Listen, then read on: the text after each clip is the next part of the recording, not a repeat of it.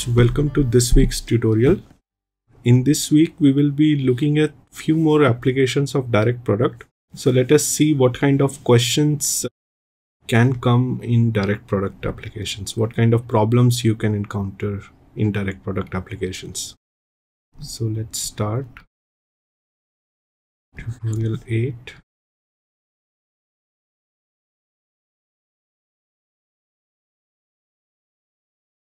So let's try to solve at least two questions.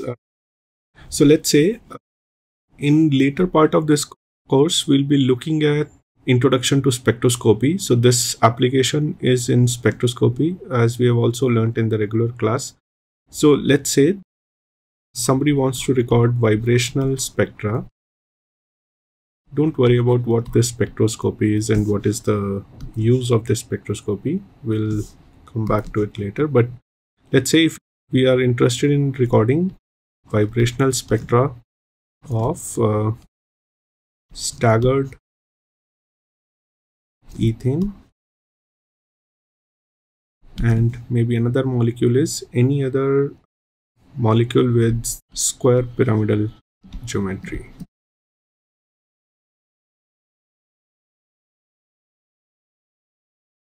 So now we want to know whether the vibrational spectra will come in these molecules or not. And so to know this, the kind of integration that we need to solve is of this form. And do not worry about how this integration comes in, but let's directly look at the application part. So this is the kind of integral that we need to solve. If this integration does not go to 0, we will see vibrational spectra. If this integration goes to 0, no vibrational spectra, right? So this together is called as selection rule.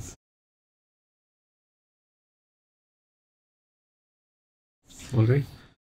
So now let's say the question is given that psi v0 belongs to totally symmetric representation,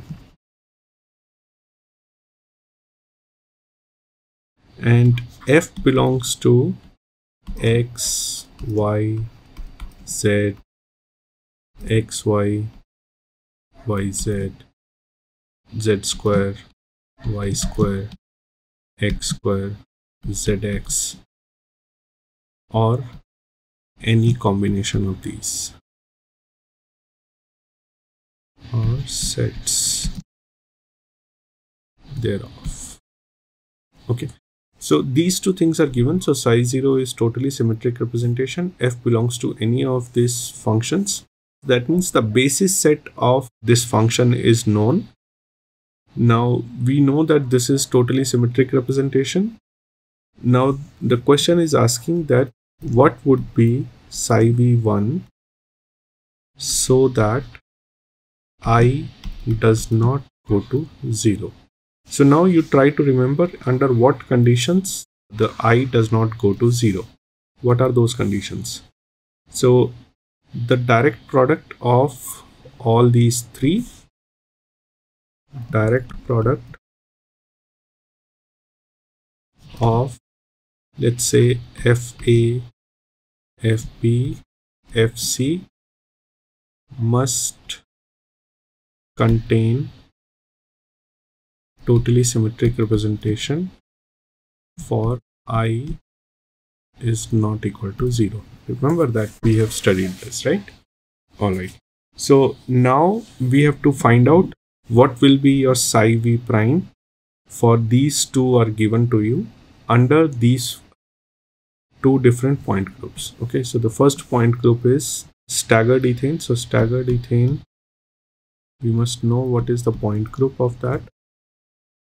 So staggered ethane belong to D3D point group. Again, we have discussed this, so I'm not going to discuss this again. So now let's try to find out what is the character table of D3D. Okay, we'll see what we have to read out of the character table. So I'll just write down the character table of T3D. Let me take a look at so what we have here is E 2C3 3C2 I 2S6 3 sigma Ds, right? And we have A1G, A2G, EG, A1U, A2U, and EU. Now we have totally symmetric representation, so all ones. A2G will be 1 1 minus 1 1 1 minus 1. EG will be 2 minus 1 0 2 minus 1 0, and we have now 1 1 1 minus 1 minus 1 minus 1 1 1 minus 1 minus 1 minus 1 1 2 minus 1 0 minus 2 1 0. Now if you look at these two areas here, so you have the basis sets written here. So my basis set here is RZ, RX, RY.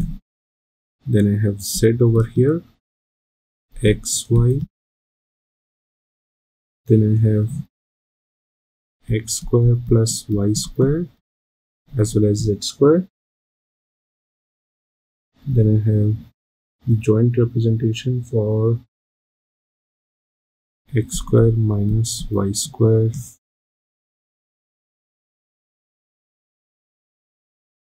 comma XY as well as XZ, YZ, right? So these are my basis sets. Now I know that my psi v0 is, so I is equal to psi v0 f psi v1 d tau. Now psi v0 is a1g. It is given that it is totally symmetric representation. F now can belong to any of these combinations with x, y, z, x square, y square, z square. So it can be a1g, it can be eg, it can be a2u. Now our job is to determine psi v1. Now it is very simple. So psi v1, whenever f is a1g, it has to be a1g. Whenever f is eg, it has to be eg. Similarly a2u. And so why is that? Because now if I take a direct product of these three, this will be a totally symmetric representation. If I take a direct product of eg into eg, this will contain a1g. If I take a direct product of a2u into a2u, this will be a1g. Similarly, EU into EU would also give you a totally symmetric representation. Remember, this thing comes from that direct product of two same irreducible representation will always contain a totally symmetric representation, and we want totally symmetric representation. At least one of the components has to be totally symmetric representation. So the only combinations where I will contain totally symmetric representation will not go to 0, others will all go to 0. So combinations of psi v1 as a1g, eg, a2u and eu will only give a1g, and that's how these will be your correct answers. Okay, so psi v can belong to any of this, and only then it will give you non-zero I, and hence the vibrational spectra of staggered ethane will be visible. So that is one. Now let's see the same case for square pyramidal molecule. So square pyramidal is C4V point group. So again, for C4V point group, we need to first write down the character table and then look at the basis sets. So I suppose this should be easy, but let's just do it for completeness. E 2C4 C2 2 sigma V 2 sigma D, and this side I have A1 A2 B1 B2 E, and here I have all ones totally symmetric, and here I have 1 1 1 minus 1 minus 1.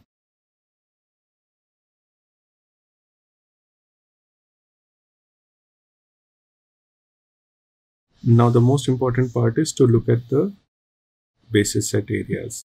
So this will be Z, RZ, and here it is X, Y, RX, RY,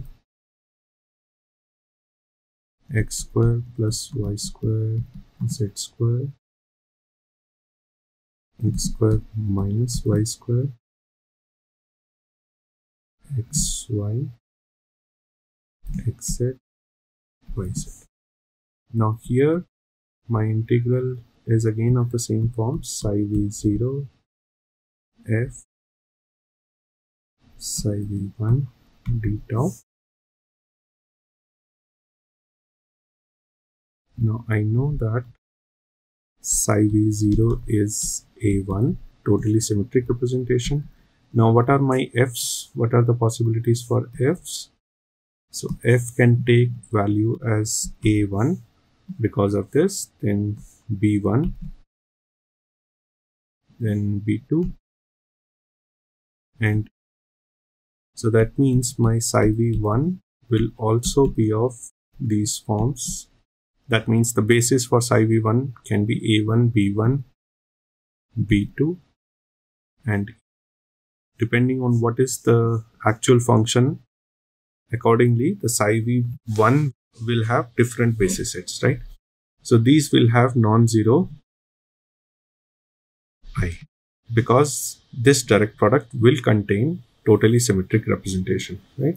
So this should be very, very clear. So now let us look at one more example, one more question, one more application in direct product. So the question reads like this. So in connection with certain form of spectroscopy, again it's a spectroscopy related problem. So in connection with certain form of spectroscopy, which is a circular dichroism. If you have not learned about this, you will learn it later, and I mean not in this course though. Magnetic circular dichroism.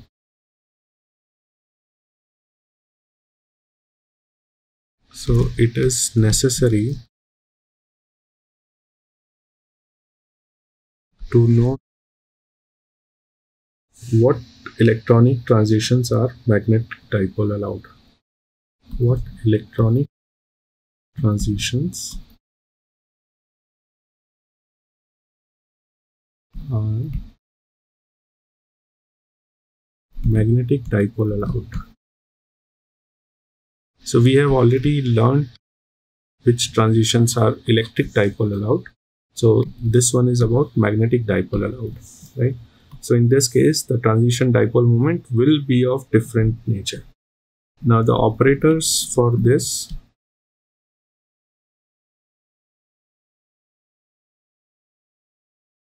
have the symmetric properties. This is another way of saying that the basis of this operator. Symmetry properties of Rx, Ry, Rz. Okay. So now the question part is, for a molecule with tetrahedral symmetry, TD symmetry, TD point group, determine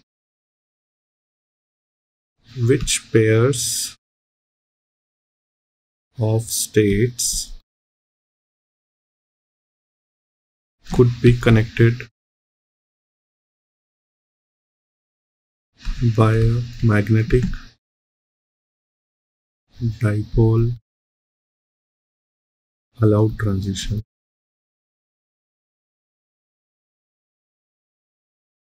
So now they are asking that if the operator for this have the symmetry properties as Rx, Ry, Rz, now for a molecule with TD symmetry, let's say methane, determine which pair of states could be connected by a magnetic dipole allowed. So when they are asking which pair of states, that means they are asking that what will be the symmetry of those states which can be connected by a magnetic dipole allowed transition. So the first thing first is to set up integral for this. So integral will be the same. So you want to see under what conditions the integral will not go to 0. So psi 0 mu psi 1 d tau.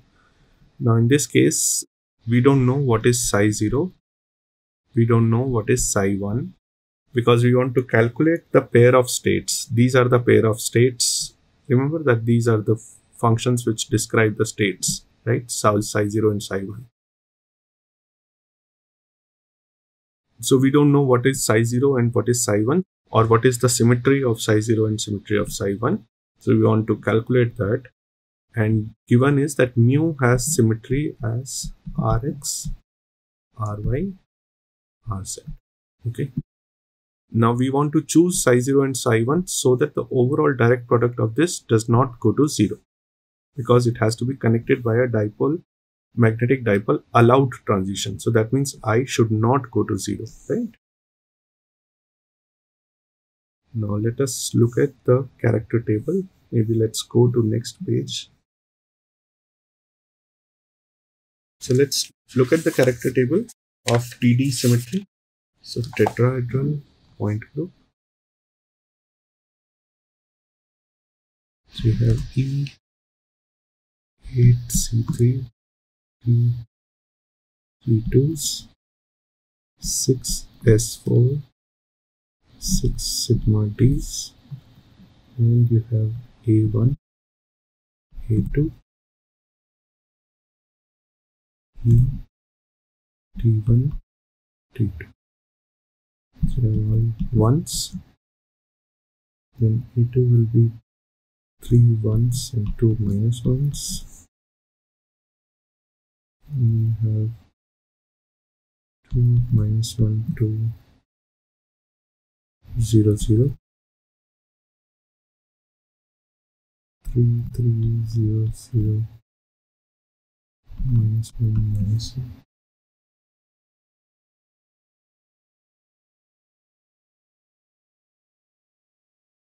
Now is the interesting part which you want to focus on. Rx, Ry, Rz, and this is my x, y, z, x square plus y square, although it is not required to see this one now. E is 2z square minus x square minus y square.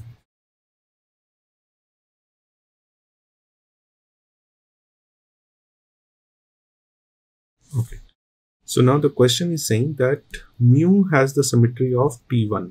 Mu has the symmetry of Rx, Ry, Rz, right? Now psi 0 and psi 1 we don't know. Now we have to take a direct product of psi 0, mu and psi 1 so that the overall thing contains totally symmetric representation, right? So now what are the combinations which are possible? So you have psi 0 T1 psi1, right? This is my integration.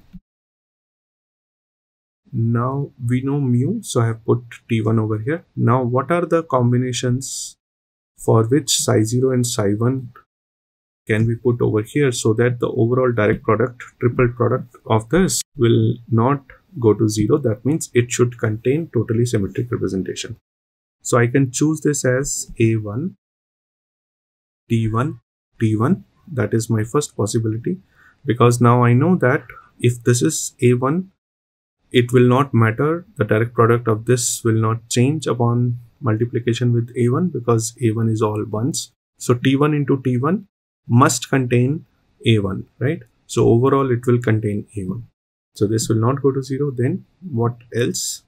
Now the other possibility is T1 is constant. T1 I cannot change.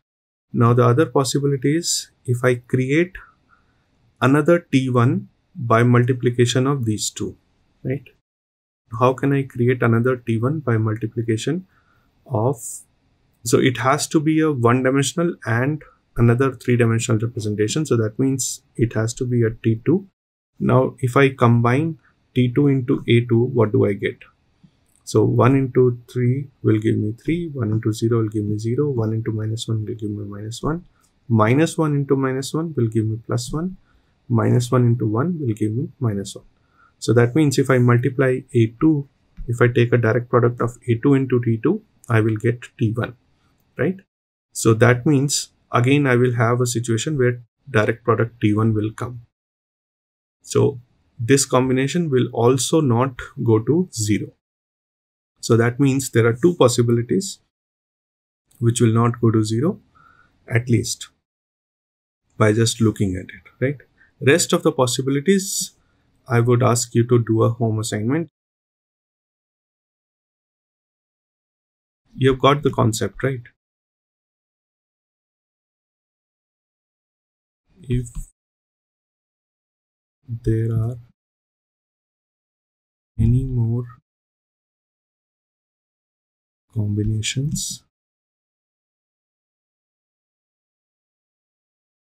that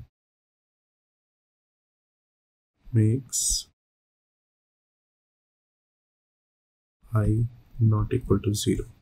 Combinations of psi0 and psi1. So these are the two possible combinations that I have just told you by just using the direct product rules. But you can take different combinations. You can place different IR irreducible representations here and see the triple direct product, whether it contains totally symmetric representation or not, and accordingly tell what will be the answer. So the idea is, once you know how to deal with direct product, you can solve a large number of spectroscopy based problems, right? So that is all for today. So let's look at symmetry adapted linear combinations, more problems into that next week. All right, thank you.